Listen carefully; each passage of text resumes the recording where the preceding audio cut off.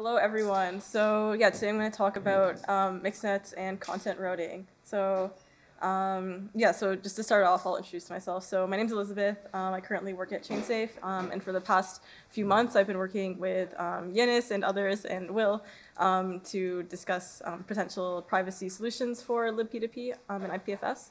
So this is kind of a spin-off or like summarization of some of the stuff we've worked on. So I'm going to present kind of use cases, a bit of an overview for mixed-nets and onion routing, some of the impact for IPFS and libp2p, and then some open implementation questions and issues that we would need to solve. Cool, yeah. So to start off with some use cases, we've already gone over some of these, but just to re-summarize, I guess.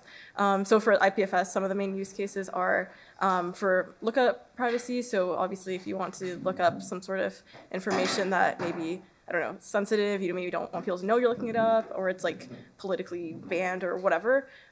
Basically, there's right now no way to really hide your IP from people apart from using maybe a VPN, but that's sort of centralized. You don't really want to do that. You can't really rely on users to do that if they need protection. You want to kind of build it into the system. And then similarly for users who want to like upload data to IPFS or users who want to pin data to IPFS, you would ideally want to have privacy for that for specific sensitive content. There's also kind of general cases that if we had privacy layers to libp2p, that could be applied to other cases that aren't just IPFS, so potentially things like transaction submission for a blockchain. So there's sort of some research that's been done on this previously with like Dandelion, but potentially we could use a similar idea for blockchains as well, just because a lot of blockchains now do use libp2p, ETH2 and Polkadot and Filecoin. And then there's also the kind of generic case that people usually talk about, which is like a P2P chat app. But then for, I guess, this presentation, I'm going to focus mostly on lookup privacy, or I think it was previously referred to as like reader privacy. Essentially preserving privacy for someone looking up something in the system. Okay, so brief overview of onion routing. So this is what Tor uses, as you guys probably all know. So it's basically like a layered encryption approach. So basically you have a circuit consisting of generally 3 nodes between the source of traffic and then the destination of traffic. And then you have the public keys of all the nodes in between, and then you kind of wrap the message in layers of encryption. So starting with firstly encrypting it with the destination, then the exit node, then the middle, then the entry, and then as you kind of move the message through the system, each layer of encryption gets unwrapped. So basically this provides privacy for the traffic originator as none of the nodes in the system, apart from the entry node, know who it is. So this is, pretty basic, kind of like low-hanging fruit in some ways of providing originator privacy.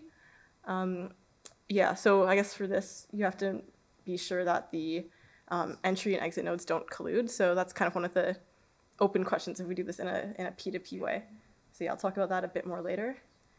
And then Mixnets. So Mixnets kind of build a lot on top of this idea and add a lot of other techniques for providing stronger privacy. So with onion routing, as I kind of mentioned, you need to be sure that the entry and exit nodes don't collude. And it's also, since it's still just like one message being relayed essentially through like a few other nodes, you're still vulnerable to things like timing analysis and like traffic analysis and that kind of thing.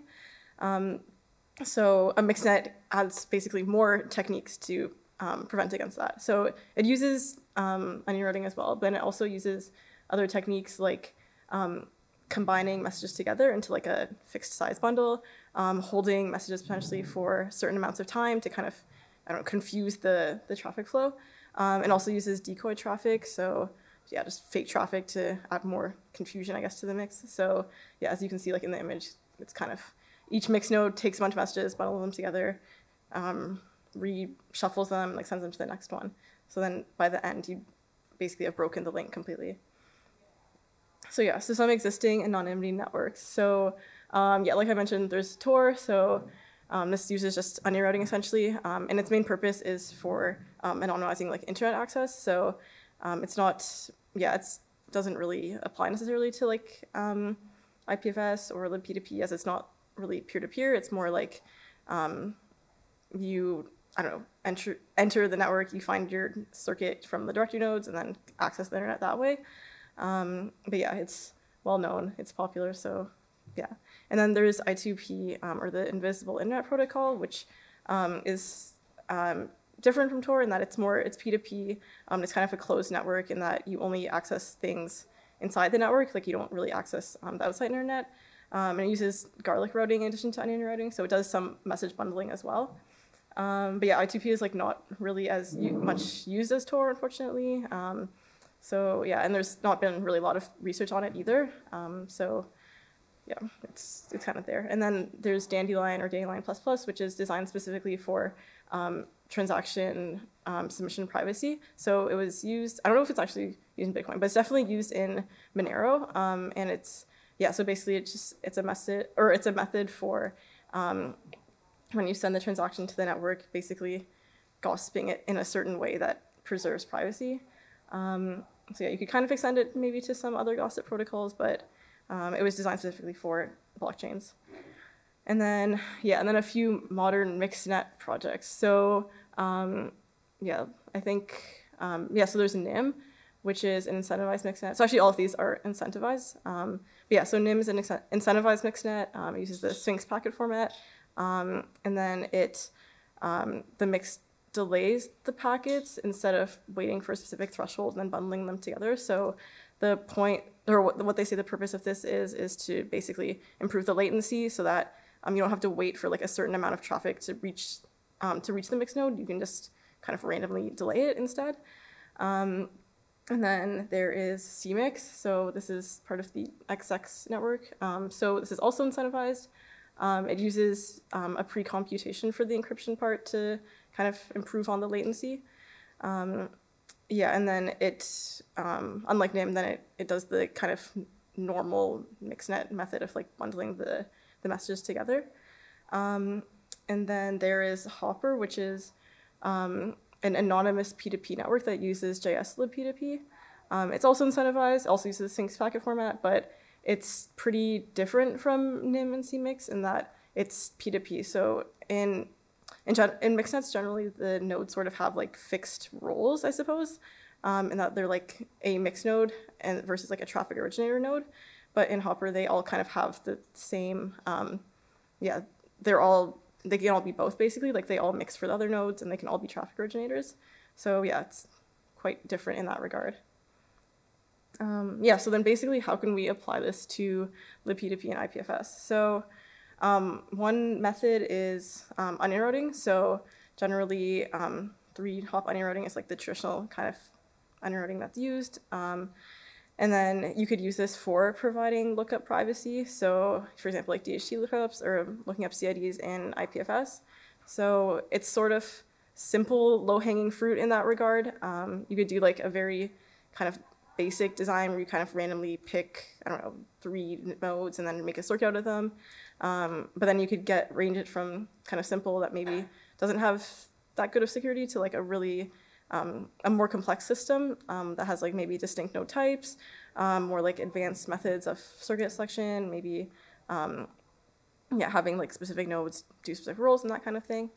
So yeah, I'll talk about that in a bit more in the open questions. And yeah, and then just a side kind of is that providing, so yeah, so this would only provide lookup privacy, doing the other way around, so getting a node to act as like a hidden service essentially, or basically to provide anonymity for like the receiver of the message is much harder.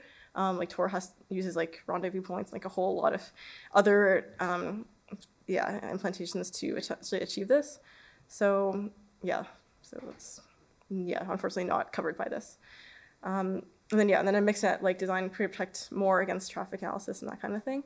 So yeah, it could kind of range from very simple and somewhat naive, I guess, to very complex, depending like how much trade-off we want to have in terms of like latency and that kind of thing. So yeah, so some open questions that we've discovered in our group relating to this. So one of the main ones that I've kind of mentioned already is how are circuits selected. So this needs to be like really carefully considered, because basically if your entry and exit nodes collude, then you're kind of screwed because they can just talk to each other and then know where the message is going and where it's coming from. So yeah, we need to very carefully consider this, I would say. And then do we require a structured network for similar security guarantees to Tor? So do we need nodes to specifically be like entry, relay, and exit, or can we have like more of a P2P method where any node can be any role? And then do we need some nodes to act as directory authorities and basically have a full view of the network? Like, is it enough to gather the circuit from just like your peers or like whatever your peers tell you, or do you have to like have some nodes be kind of authorities? And then if we do that, then how do you kind of make it not just completely centralized? And then also how do we take into account network churn? So if you have like a circuit and then one of the nodes just leaves or whatever, then how do you deal with that? So a couple potential solutions are just fallback circuits or having like multipath circuits. You can just kind of relay another way if that happens. And then, and then relating more to like libp2p specifics. So how would we need to modify other libp2p components? As there's been some work done on the Tor transport and it didn't fully, it didn't fully end up working because other components still need to be modified. And then I'm going to talk about a little bit more about that later as well. And then how is latency going to be affected, specifically for DHT lookups? And then also, do we make privacy opt-in or mandatory on a specific network? So yeah, that's kind of a big one, I would say. Because yeah, kind of relating to the other ones as well. Like we want a bigger anonymity set, obviously, but people might not want to do might not want to have latency trade-offs. They might want to, not really have to deal with that. So design kind of concerns there. And then how do we deal with the bootstrap problem? So since we need a certain amount of nodes on the network to have like a good anonymity set and actually like get, I don't know, an onion routing or mixnet type design to work, how do we kind of deal with that when the network is small? And then how can a network, so say we do implement this into libp2p, so how can a network like isolated that has these privacy features built in utilize like the anonymity sets of other networks that also have this built in? So as we all know, like more nodes running this would be much better, obviously. So kind of do we want to avoid having like siloed networks that just have like onion routing or whatever like within them, or do you want them all to just like talk and overlap? So yeah, I think that's definitely pretty important to think of it. And then finally, like, do we need incentivization? So for a lot of the or all of basically the modern mixnets, they all use a blockchain as a form of incentivization to get the nodes to actually perform the mixing correctly. So say we do kind of go with a design like, do we need the nodes to be incentivized to actually mix or relay correctly? And yeah, like if we don't, like for example, like with Tor, like it's all volunteer based, like are there problems there that could arise? Like could people just say like, I don't want to do it, and then just like disable it within their node or something like that? So yeah, another open question there. Yeah, and then potential modifications to libp2p. So yeah, sort of touched on this, but a couple areas that I think pretty obviously would need to be modified if we end up doing this. So there's AutoNat, so a node basically asks other nodes to dial its presumed public address. So this obviously like leaks its public address. So kind of to deal with this, we would have to modify AutoNat in some way. Like we could have it maybe only ask specific nodes that it's going to already leak its address to already to do this. But yeah, that may not work. And there's the identify protocol. So this also, this happens when two libp2p nodes connect, and then it shares like the node's public key and its listening addresses, which also leaks its public address. So yeah, this would have to be modified as well. So you could potentially have this so that like you don't really, so say you are, you have your like privacy mode on or whatever, and you're like an unenrouted node, you can make it so that you don't advertise and then only just dial out other nodes that do advertise their public addresses, but I don't know, this might have some other implications that might make it not work. So yeah, another thing to consider. And then finally, metrics. So obviously, as Will mentioned earlier, like this approach has definitely trade-offs, specifically with latency. So basically, like the more you use like Mixnet type techniques, the greater impact you're going to have on the latency. So yeah, first of all, like obviously a multipath circuit is going to increase the latency. Having stuff like message delays is going to obviously increase latency as well. So we have to kind of consider like how much trade-off do we want to have there. And same with bandwidth. For just plain onion routing, bandwidth isn't really affected as much, but for stuff like other Mixnet designs, like if you have like bundling and that kind of thing, it definitely will affect the bandwidth. There's circuit setup time, so like how long does it actually take you to set up the circuit? Like how long will it take you to find the right nodes, establish the connections and exchange public keys, encryption time, that kind of thing. And then obviously the final thing is like the actual privacy or like the anonymity set. As we all know, bigger is better, and yeah, more nodes there is always better. So yeah, these are kind of some of the main metrics to consider. Cool, I think that's basically it. So yeah, thank you for listening, everyone. I would love to discuss this more with everyone. So if you have any ideas or thoughts or whatever about the open questions or just any feedback, that would be much appreciated. So yeah, feel free to find me or contact me at my email. Yeah, thank you, everyone.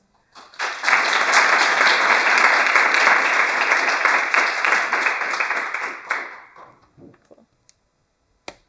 Any questions? Yes. How do the incentivization layers maintain anonymity? Because like if you're using money at some point, that money is going to go to a person in need space. How do you like avoid de-anonymizing yourself by paying into the incentivization or paying out? Yeah, that's a good question. Yeah, so with NIM, I know that they have like specific mix nodes. So these are like different from like the client that's actually using the network. So as a client, you want to have anonymity, but then as like a mix operator, you don't care about it as much. So you essentially, from what I know, you don't have really as much anonymity there. It focuses mostly on like the client part. Yeah, and then for Hopper, I guess you would have to consider that. I don't actually know. So yeah. But I think the crypto is having a cryptocurrency. You say somehow you're going to acquire the cryptocurrency. Either you get it through relaying traffic or you buy it through an exchange, and maybe you can go through an anonymous cryptocurrency too. That's the path towards how that's going. Yeah.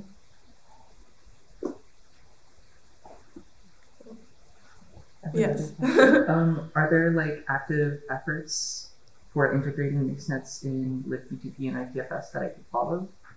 I mean, yeah, I guess that's kind of what we've been doing. Yeah. So, yeah. At least one was on a slide. So there's that port transport that got started. Yes. Yeah. Yeah, there's we're getting together every other week and discussing progress and things that we're finding out. So everyone is more than welcome to follow that. So yeah. How does that suit on? Has that been followed? Good question. I guess there's the Discord channel. There's a calendar invite that we have, and I can add anyone. It's not a larger group with a different, channel at the moment, but if we go on and the group gets bigger, we should do that and get more organized. Like a program thing? Sort of, yeah. Together with Quill and eventually the fund, but the Blue Foundation go out. We can add that to your open problem talk.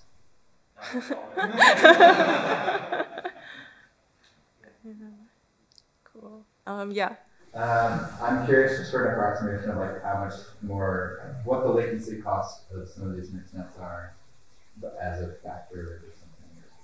Either an asset value, like using Mixnet is this much times more latency than not in the context of that's sort of TV or something like that. Yeah, that's a really good question. Yeah, I don't think we have like any specific measurements yet, but I guess for onion routing, if you're gonna have like 3 hops, so that's like 3 extra nodes, and basically it would be like on average like latency times 4 or so. So that's kind of like, I guess, the minimum latency kind of overhead.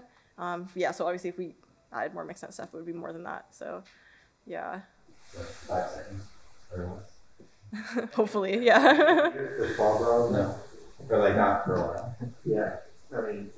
I remember it being slow and so It is slow. It takes a local startup. I think that they claim most of ongoing connections are under a second to establish. And that's because the servers are mostly relatively close to the internet core, so like they don't have their own TCP startups, they've got a longer circuit equipment. So slow but not horribly slow. right. I mean you're not if you're using something like that versus like establishing a progressive with P2P handshake on each type of the circuit, like we could make it slower. But Yeah. Related to that, perhaps a silly question. So you mentioned, 3 hops, obviously, and that would be the ideal, say, to do when looking out in the DHC. If we assume, say, there are 3 hops to get to the target, 3 DHC hops today, would it necessarily need to be 3 extra hops per hop, or would it be, because we had extra hops anyway, it's not point important. Perhaps we can reduce that 3 to lesser value so that latency doesn't get such a big hit. Okay, you mean Makes sense, or is... yeah, you mean for like DHT lookup specifically, because it's gonna go through like multiple DHT nodes. Yeah, that's a good question. I guess the first thing that comes to mind is kind of what I asked you previously, which is like doing like the recursive lookup through the DHT instead of like the iterative. So I believe there is some issue with doing the recursive lookup, but essentially like if you did that, then each node would it would like forward the traffic from the previous node and then not know like which node was the originator. So that is kind of a similar idea, I guess, that could be implemented. Yeah, so it might not it wouldn't be underrouting basically if you did recursive lookup instead, I think. Yeah. when you have often like a onion to an exit node, you reuse that exit node in that circuit for multiple different connections. So you could imagine making one circuit and then having it do the multiple queries from the same exit. And you could potentially even imagine that that exit would query the first one and then do the whole query for you. And that has less of a amplification worry because it knows that you did the effort of constructing the circuit to establish that. So if doing multiple hops of work for your one request is less than you've actually done, it knows that you've done multiple circuit setups to get to it as an exit, so you have less amplification worry. So there's potentially ways down with an exit. So in the context of, I mean, you could probably have some versus just always having a recursive case.